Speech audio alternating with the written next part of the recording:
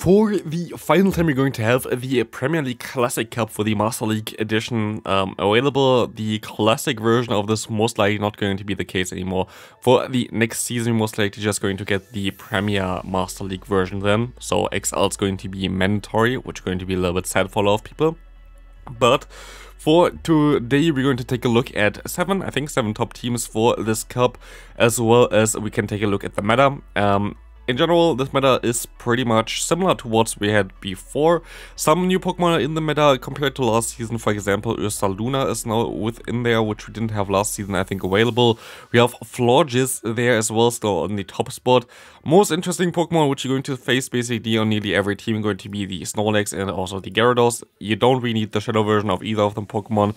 Shadow Snorlax is definitely the cooler one to use. I think for Gyarados, the normal version is actually better also than the Shadow. Also shows it here on PvP Poke, but this doesn't say always anything. But for Snorlax, extra leg damage is pretty beneficial for you. But those Pokemon are the main save-swaps of this meta, Gyarados and Snorlax, so you're going to face them a ton of times. You can basically prepare it with like some Pokemon in the back that can deal with them, but we're going to take a look at this later. Some other stuff that could change was Mamoswine is now a little bit more viable, having access to Earth Power. We're going to be able to use Chestnut, which is going to be also an interesting one later on as well. As soon as we're gonna get Frenzy Plant, which is still going to take a little bit. Frenzy Plant going to be available on the community day, of course, on Saturday. Before that, it's not available, so you cannot really play it there. So only on Saturday it's going to be viable, but I'm going to make a video as soon as I have access to this Pokemon as well. So subscribe to the channel if you haven't done this already. Metagross is going to be super strong. Dragonite's still going to be super strong. Otherwise, like, it goes pretty fast downwards here. There are not a lot of Pokemon that really can still withstand the meta. Machamp's still going to be good, Conkeldurr going to be good, Swampert going to be good. Excadrill is definitely one of the best Pokemon that you can use Primarina as well. Swampert also has some play now in the meta as well, I would think, but let's go straight into the teams. The first team here going to be one of the most simplest team, which you're also definitely going to face a lot of times. So we're going to have the Metagross in the lead here, we're going to have the Save Swap of the Gyarados here. Gyarados, again, one of the best Save-Swaps in this meta. And we're going to have another Pokemon that doesn't really want to face any Fairy types in the back with the Dragonite. Dragonite having access to Super Power, going to be also way better now. But main goal for this team, of course, is going to be trying to bait out a potential Fairy type with your Gyarados. And what I actually would recommend you as well is try to have Hydro Pump on your Gyarados. Try to use Hydro Pump and the Aqua Tail, at least that's what I find pretty effective.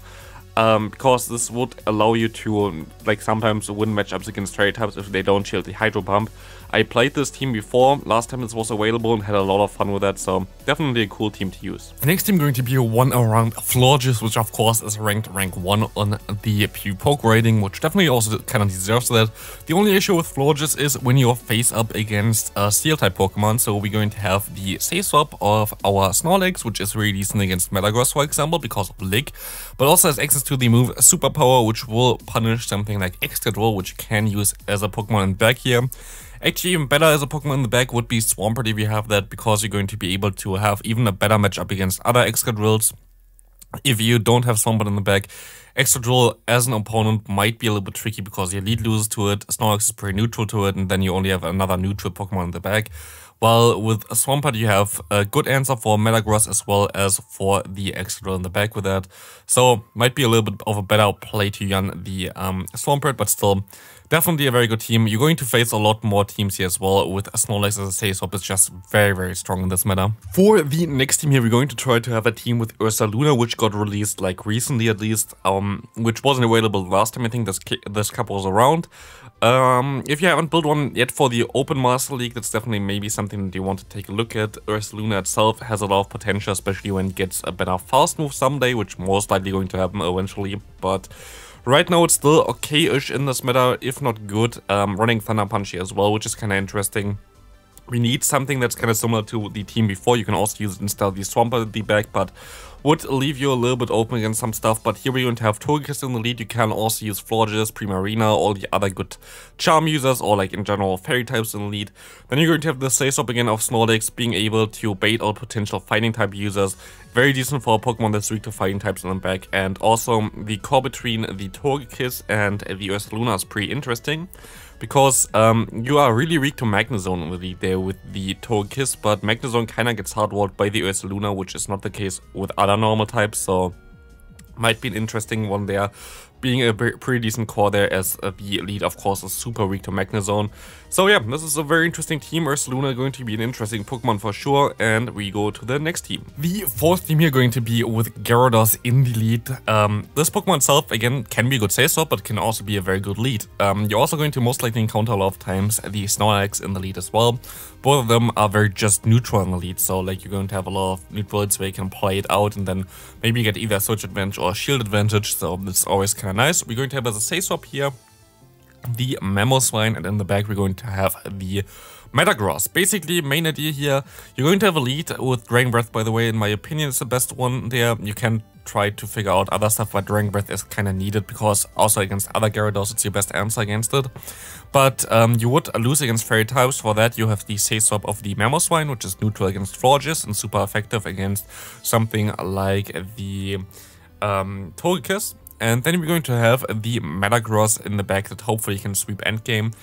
Pretty simple team, not gonna lie, but I kind of wanted to play something with the Mamoswine here, and Mamoswine looks like a very good pick, and we can take a look at another Mamoswine team now. Next team going to be with two flyers in the lead here. Again, the Mamoswine is a safe swap, and this time around the Hisuian Everluck in the back. You can also use other ice types, for example, in the back, but main idea here is you're going to try to have something in the lead that can deal with especially the Metagross, but also like in general fighting types, so you're kind of forced to use a flyer in the lead here. You're going to have the safe swap of the Mamoswine, which is going to hopefully get out the Metagross, which now hopefully can beat or like in general get a shield advantage against because of the high horsepower, which does way more damage than Bulldoze and threatens way more the Metagross than before.